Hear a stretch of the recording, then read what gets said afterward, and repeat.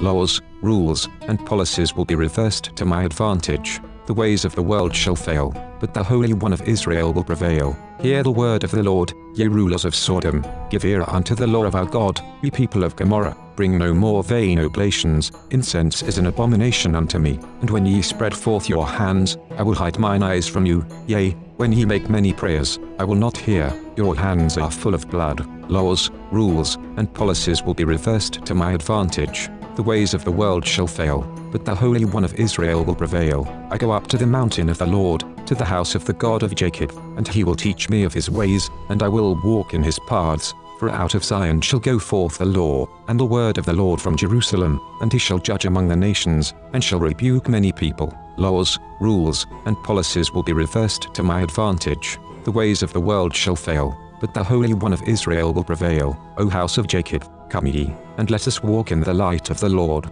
Laws, rules, and policies will be reversed to my advantage. The ways of the world shall fail, but the Holy One of Israel will prevail. Woe unto them that are wise in their own eyes, and prudent in their own sight. Woe unto them that are mighty to drink wine, and men of strength to mingle strong drink, which justify the wicked for reward, and take away the righteousness of the righteous from him. Therefore as the fire devoureth the stubble, and the flame consumeth the chaff, so their root shall be as rottenness, and their blossom shall go up as dust, because they have cast away the law of the Lord of hosts, and despised the word of the Holy One of Israel. Therefore is the anger of the Lord kindled against his people, and he hath stretched forth his hand against them, and hath smitten them, and the hills did tremble, and their carcasses were torn in the midst of the streets. For all this his anger is not turned away, but his hand is stretched out still. The fear of the Lord prolongs days, but the years of the wicked shall be shortened.